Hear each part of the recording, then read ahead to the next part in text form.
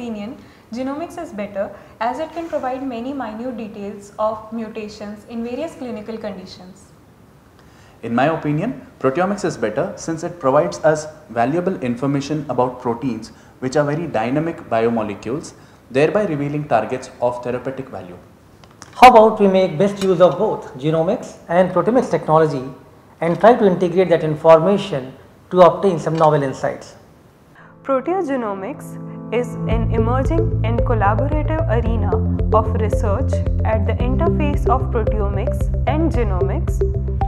Through this MOOC course on Introduction to Proteogenomics, we intend to provide students and researchers the exposure of this field for the very first time. Hi, I am Sanjeeva Srivastava, a professor in Department of Biosciences and Bioengineering and your instructor of this course, Introduction to Proteogenomics. Life sciences research, especially cancer research, has been significantly aided by advancements in proteogenomics, where proteomics information derived from mass spectrometry is used to complement genomics using next generation sequencing technology. With the recent advent of Cancer Moonshot project, the critical role that proteogenomics can play in improving the cancer patient treatment is increasingly being recognized.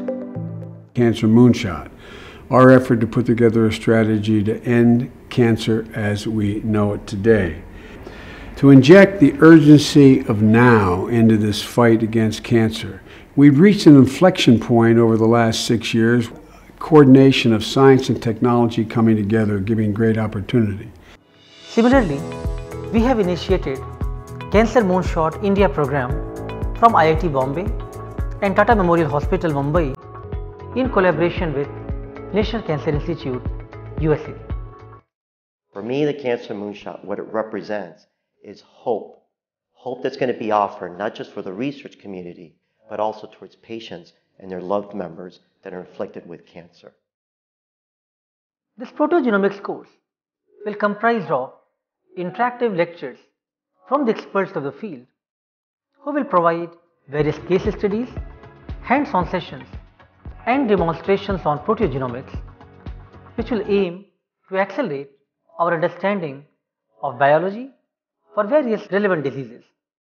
You know, we still have only sequenced a small percentage of the total organisms that are on the world. So there's a lot more we could do, but we're limited with that. By adding in the proteomics, what we can do is use the proteomics to prioritize which of the genomic changes are actually important. We want to get a holistic view of the system, and the way to do that is by analyzing the system at different molecular levels if you can. Artificial intelligence and machine learning and all those areas, the buzzwords that you hear are becoming actually more and more useful in doing analysis.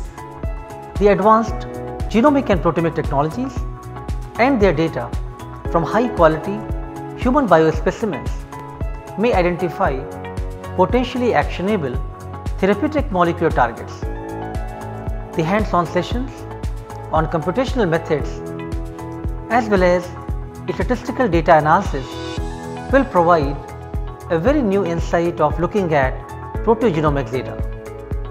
The daunting task of discovering cancer and other disease biomarkers and novel cancer relevant genes through proteogenomics required substantial collaboration and teamwork.